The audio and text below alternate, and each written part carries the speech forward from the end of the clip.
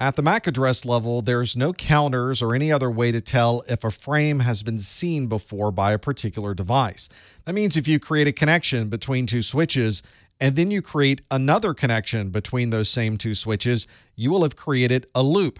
And that loop will cause traffic to constantly be sent back and forth between those two switches until you're able to sever that loop.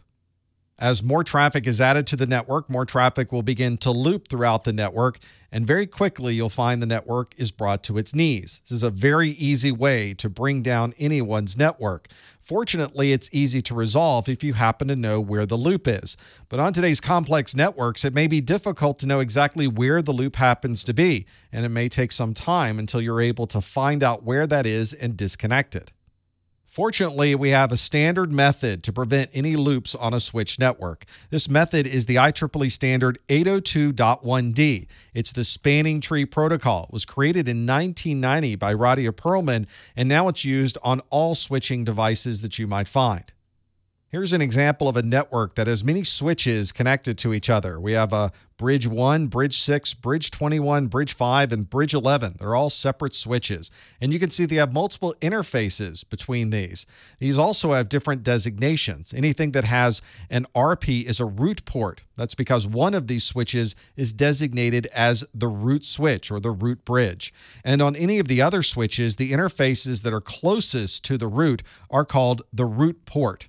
All of the other enabled interfaces on these switches are assigned designated ports, and you can see those are in green, and Spanning Tree will designate an interface as a blocked port if enabling that port was to cause a loop on the network. For example, if the folks on network Y wanted to talk to network C, you can see that there's a blocked port going through bridge 11. So they would have to traverse this network and move all the way through the bridge, up through the network, and back down again to talk to anyone on network C.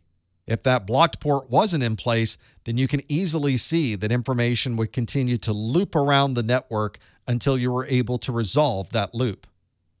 Of course, no network is perfect and occasionally problems might occur. Let's say, for example, that a particular connection happens to have a problem and suddenly network A is not able to communicate through bridge 6. This means that anyone on network Y would not be able to communicate outside of that connection over to network C. Fortunately, Spanning Tree will recognize when any changes occur with the network infrastructure, and it will examine and determine that it needs to make a change to these configurations. It will modify and remove that blocked port configuration, and now Network Y can work around this problem by now communicating directly to Network C.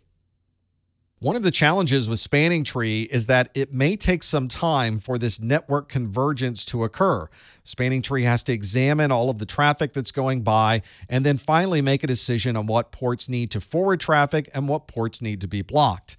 On the older original Spanning Tree protocol, this could take 20 to 30 seconds from the time someone connects to the network to the time they're ever able to send any traffic to that network. On some switches, you have the option to bypass that entire process. This is called BPDU guard. On Cisco switches, it's called port fast, and it's a way to bypass that listening and learning state so that devices can immediately begin communicating on the network. BPDU is the Bridge Protocol Data Unit. It's the protocol that Spanning Tree uses to communicate between all of the different switches. An end device, like a laptop or desktop computer, will never send BPDU frames. These are only sent between switches that are participating in Spanning Tree.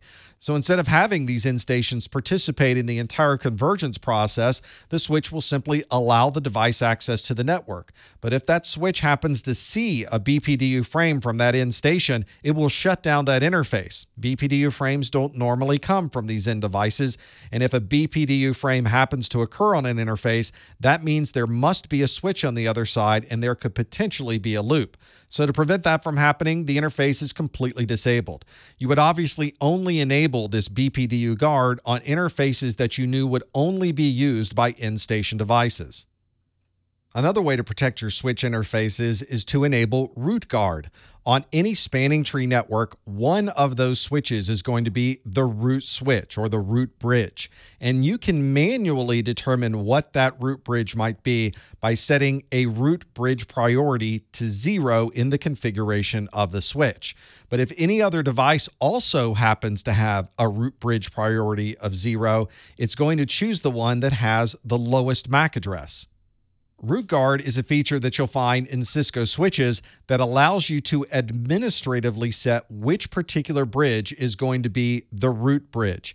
This means if someone does connect another switch that's configured with a root bridge priority of 0 and has a lower MAC address, it still would not be able to become the root bridge.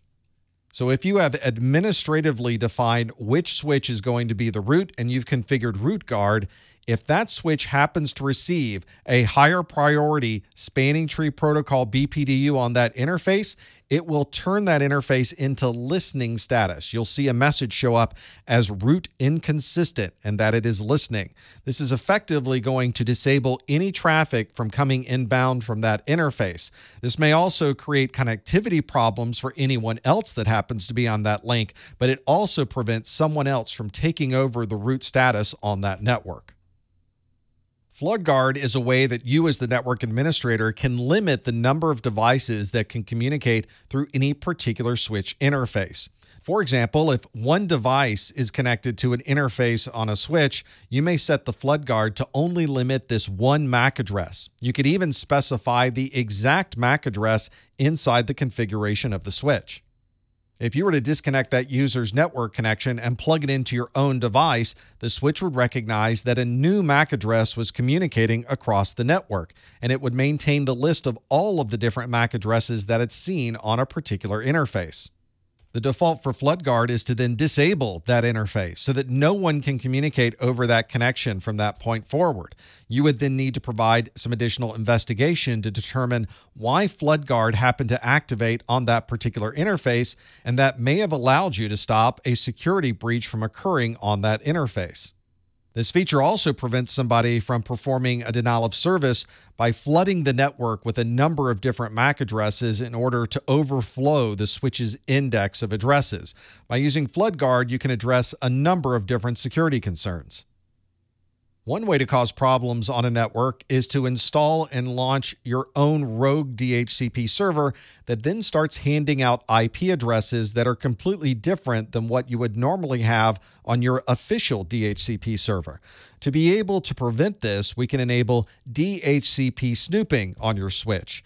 This means your switch effectively becomes a DHCP firewall. This allows you to configure certain interfaces on your switch as trusted interfaces, and you would put your DHCP server or router or any other device that would act as a DHCP server on that particular interface. You would then define other interfaces on your switch as untrusted interfaces. This allows your switch to now begin watching for DHCP conversations, and it will begin adding a list of trusted devices to an internal table of the switch. If your switch happens to see static IP addresses, rogue DHCP server responses, or other invalid traffic, it can filter that information from those untrusted interfaces.